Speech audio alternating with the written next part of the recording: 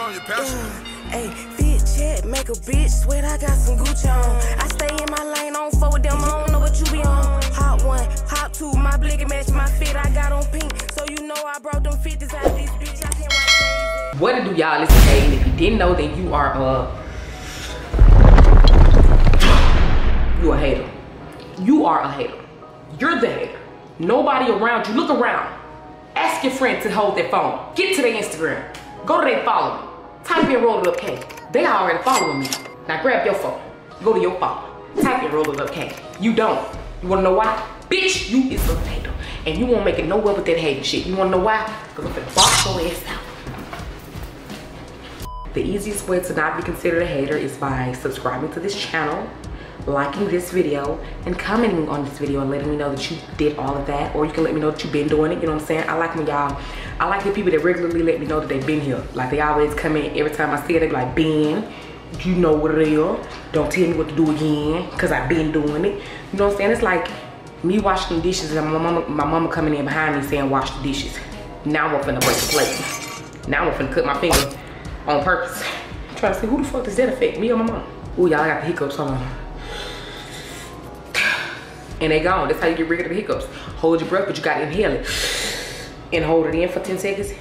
Release it. Now, you gotta release it. If you don't, you will die. That has nothing to do with me. To be honest, I really don't have much going on today. All I'm doing today is I wanna try them dumplings, which y'all been sweating me to try. And I wanna give y'all a movie review because apparently y'all like when I review movies. And that's where we can start. That's absolutely where we can start. So I can just put it like this. There's a movie out on Netflix called Intrusion. If you haven't watched that movie yet, get the off this video because I'm about to spoil it. Last night I decided to watch that movie Intrusion and I didn't like it. Okay, so basically I love to watch Netflix movies because I pick the best ones. I don't know what it is about me, y'all. I've been looking Kim and real lately. Like when I talk, I watched this Netflix movie and that bitch was good.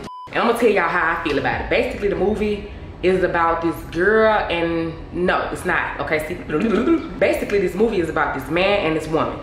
They are married. They've been together for damn near 12 years, married for 12 years, one of them. I don't give a fuck. See, one thing about me, I watched the movie. Now, do I remember every last increment in detail? I try. But anyway, so yeah, they was married. Somehow for 12 years, they was either married or together for 12 years. They met in college, in school, and he ended up, it's just some cheap shit. That's how they got together. Okay, the wife has cancer and the husband, he takes care of the wife because bitch, she got cancer. She would need somebody to take care of her. You know how cancer be. I do not like cancer. If cancer was the person, I'd bend their fingernails back. I fuck them up. But yeah, so the wife has cancer and that's what the husband holds over her head. Bitch, you got cancer and who the fuck gonna take care of you? Because I ain't see not one of the wife cousins. It's like that bitch, I got not one sister, what the fuck was her family at the whole goddamn movie? Anyways, well, she was from India, but I feel like Indians, they be the main ones kumbaya and sticking the goddamn together. She was from India, moved to Boston, found her husband, they got married, all that, yada, yada, yada. They was living a happily ever after ass life. He ended up getting them a house built. He built the house himself though, with 12 other people. But he started realizing that it would be cheaper, like tax property, whatever it's called, if it seemed like he built the house by himself. So he ended up, basically that's what he tried to make it seem like. That's why he tried to make it seem like he built the house by himself. Yada, yada, that's what he was telling his wife. But bitch, that ain't why the fuck you built that house by yourself. Number one, you had 12 motherfuckers to help you build that damn house.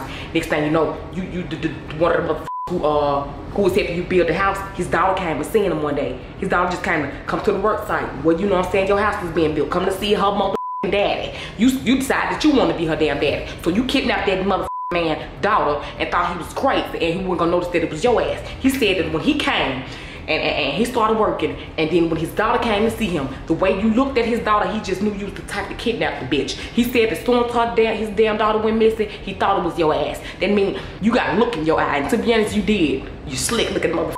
I don't give a fuck if it's a movie or not. I don't like you in real life, but when I see you, it better not be on the red carpet because I'm gonna throw my whole fucking career away to strangle your ass. Anyways, the man said that basically, okay, so boom, let's fast forward. The man ended up Are you serious right now, bro? The man ended up building his wife a house, you know what I'm saying? His wife thinks, oh my God, my husband has just built us this beautiful big home and it's so lovely, you know what I'm saying? They move into the house, you know what I'm saying? They're trying to get comfortable. Why the fuck somebody breaking that bitch immediately? I'm talking about they didn't even get a chance to poot up in that bitch. I don't even think they was able to break the bed down a little bit. When nobody even able to get no dirt up their toenails the way they broke in that bitch so immediately. They broke into the house immediately. it fucking immediately, instantly. Okay, so now they broke into the house, right? So they ended up coming home after they broke into the house because they wasn't there. So when they broke into the house, the husband was like, oh my God, what happened? Let me go and check the back door. So he went to go and check the back door. He really didn't go check the goddamn back door. He went to go and check and see if that little girl was down there that he goddamn kidnapped. And she was, because he had her in this little vault he had in his damn safe room. But as he was going to check to see if the little girl was still down there, he ended up, the wife ended up looking around the house. She was like, oh my God, somebody broke into this bitch, you feel me? When the husband came back upstairs, he was like, oh my God, somebody broke in, acting all surprised. Knowing somebody, you should have known somebody was looking for y'all motherfuckers. Now, anyways, push come to shove, I forgot what happened. Time go by, the police ended up coming too, just checking it out. The house get broken into again, but this time they at the house. But he was outside checking on something, and the wife was inside. So the motherfucking kidnappers ended up breaking into the house, grabbing the wife up, put her ass in the headlock, sue her ass on the ground, take them out, take their hands, and lock the up. The whole time, they thought the husband went there, but the husband only they only locked the wife up. They weren't trying to kill her, and they only locked that mother up because they wanted to look for his daughter. He thought you had his daughter, and he thought the right. But this whole time in the movie, they trying to make it seem like, you know what I'm saying, nothing is really going on. But this is one of the movies that really did not have no plot twist. The wife the whole time thought her husband was on some weird shit, so she started deep sea searching, doing a whole bunch of other shit. Cause she was like, bitch, these folks broke into our house twice. The second time they broke into our house, you shot all three of them. And you made sure you shot them. And you ain't even let me know we had no gun. Bitch, if we married and there's a gun in our threshold, let me know what the fuck it is. Cause I'm gonna kill you before you kill me. Anyways, that's how that should've went. But she ain't let him know there was no goddamn gun. He ain't let her know there was no gun in the house. So when they broke in the second time, he go in the damn plant. Bitch, who in the fuck put a Glock 9 in some daffodils? Bitch, he went in the Glock. He went and got the Glock out the daffodils. Pull it out. Bing, bop, boom. Shot three niggas. Shot one of them more than once. I said, goddamn, he's fucking them up. He it sounded like an African ass out there. They weren't doing nothing but shit. Well, it wasn't no they. He was shooting motherfuckers by himself. But this is what's crazy. Before he shot and killed the man, he threw his wife out the window. He was like, babe, go run to the car and escape. I'll meet you at the car. But as soon as the wife get down, she running, it's like he didn't want her to see him in that mode. As soon as she jumped down, all she hears, the next thing you know, one of the killers come out the front door. You feel me? Next thing you know, he shot his ass again. He finished him. He Mortal Kombat his ass. He Scorpio, get over here. Get over here. He says, okay? So then the killer ended up getting shot again. So he, y'all know how the dramatic fall be.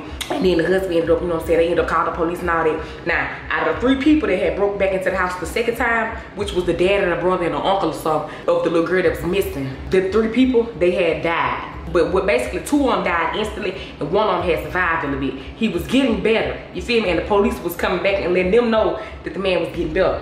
So that's what the police fucked up at. Why would y'all let the goddamn man that shot him know that he was getting better? He went back to the hospital and pulled the goddamn plug on him like he was a messy grandma that he really didn't fuck with and wanted the wheel money too.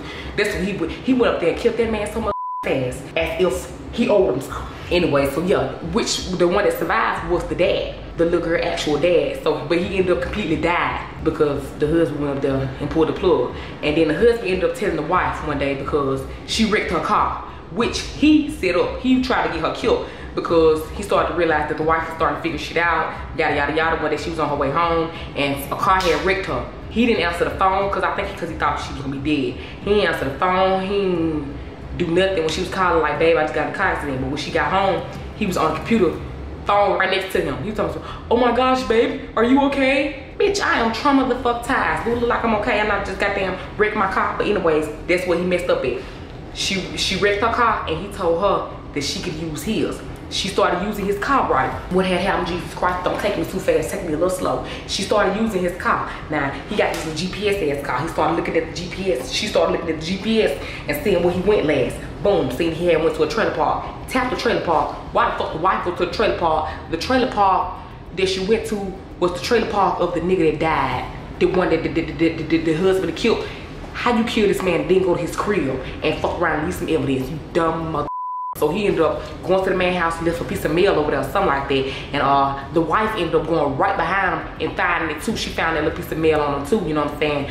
And she also was going through his thing and she realized that the man was getting better. The husband went to the hospital and killed him because she seen it in the GPS, like where he was. because bitch, the history's in the car, okay? So yeah, anyways, the wife ended up going to the trailer park of the house and realizing that that was the man who the husband had killed, and she started questioning her husband. She was like, why was you even like at this man's house? And number one, the only reason she started questioning him because he came home and he was like, hey, I seen that you were on the GPS app. No, he grabbed the bitch phone and seen that she was on the GPS app, and he was like, oh my God, you use this app too? And she was like, yeah. He was like, yeah, me too. That's how I know she was over there by them damn trailer parks of the mother that I killed. And he tried to play it off like, she was like, nah, fuck why I was over there. Why the hell you was over there, bitch? And why the fuck was your mail in the house? But I can't tell y'all what happened, bitch. That's the part where I started smoking and eating the pizza, and I forgot, and I tried to freak the bitch that was in bed, but we didn't. So I didn't pay attention to that part. We would fast forward. Anyways, they ended up having a family event at the house and shit. Proof was already in the pudding. She had already went through all his stuff. She went through his little secret room because he got a secret room. She went through everything that ever had anything to do with the mother, but still wasn't catching on. Boom. They had a whole bunch of people come to the house for the housewarming party. You remember, you know what I'm saying? I broke into it twice, so they weren't able to have no housewarming party till the next goddamn month. So they ended up having a housewarming party. Everybody in their whole party, hey, bitch, we here. What you wanna do? Why? Why in the hell? The wife ended up finding the damn little girl in the house, in a little dungeon area of the house. I'm trying to take y'all too fast, but I don't give a damn. The man had the little girl pinned up, goddamn, in some cuffs. He had her hands stuck like this down. She was sitting down and she had some in her mouth, and she had her eyes, everything was blindfolded and everything was just covered up. The wife ended up finding the little girl down there, and she started panicking. She was like, oh my God. Instead of looking behind her the whole time, she just trying to take the damn little girl loose. So she caught herself trying to loosen the little girl up, pulling the shit out of her mouth. So it's okay, yeah. And as soon as she turned around, why the husband was right there. As soon as she turned around, I was ding. It's a suspenseful ass movie, y'all, and that pissed me off, because bitch, you should have been watching your goddamn back. You already figured some shit out about me. I wanted the husband to kill him. At that point, I wanted him to win, because at this point, bitch, they want you to win too. Ain't nobody doing it right. But yeah, when she found the little girl, the husband came and found her. When she found the little girl, knocked their ass out, tied her back up, had both of their ass down there, tied the fuck up. The wife ended up getting free, then she freed the little girl. They both tried to jump the man a little bit, you know what I'm saying, to fight the man. He ended up knocking the wife the fuck out, because they both escaped. He ended up, okay, so boom, let me rewind this. When they started jumping the man, they made it up the stairs. And they closed the door. They closed him in the dungeon, slammed his hand. But he ended up locking the doors from his house. I mean, he ended up locking the doors from his phone, because y'all remember he built the house from scratch. So when this motherfucker locked all the doors, they locked in the house. Oh my God, what to do? This what pissed me off. Bitch, y'all locked in a glass house. If you don't grab the nearest lamp and bust yourself up out this bitch, all these fucking windows, and you say you can't fucking get you. Anyways, y'all, so that's what happened. It was a goddamn house. He locked him in the house, and then he started, you know, fighting back, trying to get him and all that shit. He ended up knocking the wife the fuck out some type of way. Then he grabbed the little girl, because apparently he don't give a fuck about the wife. He grabbed the little girl, took her back downstairs, and was finna do some more crazy shit to her. He was finna hit her ass with a bat or something, you feel me? But the wife ended up coming down with the Statue of Liberty or some bitch and poked his ass in the back of the head. She put a hole in the shit. And you know how movies go. It took him a minute to die, but he was. Anyways, we finna review these dumplings. What I've been realizing about these dumplings is that they've been sold out everywhere. And the only reason, the only reason that these dumplings been sold out everywhere is because everybody keep buying the box version. This is not the right box. I'm finna show y'all the right box. Hold on. I bought 3 bags and 2 boxes, okay? And let me show y'all what the difference is. Which is nothing, okay? Y'all motherfuckers is doing the most. If y'all wanted them so bad, why are y'all wanting to fuck up everybody's experience of trying them? Y'all keep buying all of these when these are the same fucking thing. It's just a big ass bag of them. You define your insubordinate. Fucking bitch. Go get the big bag and quit getting this small bag. Let everybody, not can't nobody try them because you're greedy ass. Anyways, y'all, these are the ones I got. I got the pork and vegetable, and I decided to only get 2 boxes just in case I ain't motherfucking like them. And if I really wanted some, I decided to order. I also did order the boxes, like 100 boxes off of Walmart. I don't know if it was 100, but I ordered a lot on my Walmart, and the price of it was 100 or something. So, bitch, if you wanted them like that, then do that. Y'all be doing the most. I see a lot of y'all just buying 44 boxes of them just to go make a TikTok with them. Bitch, you just spent that much money for some content. Did you make it back, bitch? TikTok don't pay number $50 per million. The hell, anyways. Got this. This is pork and vegetable, which is the same thing as this. Do y'all not see that y'all been going the fuck crazy for no reason? The only thing different is the shape. The only thing different is the shape of these bitches. I'm gonna get the bag though. Ain't nothing wrong with that extra large dumpling, juicy feeling.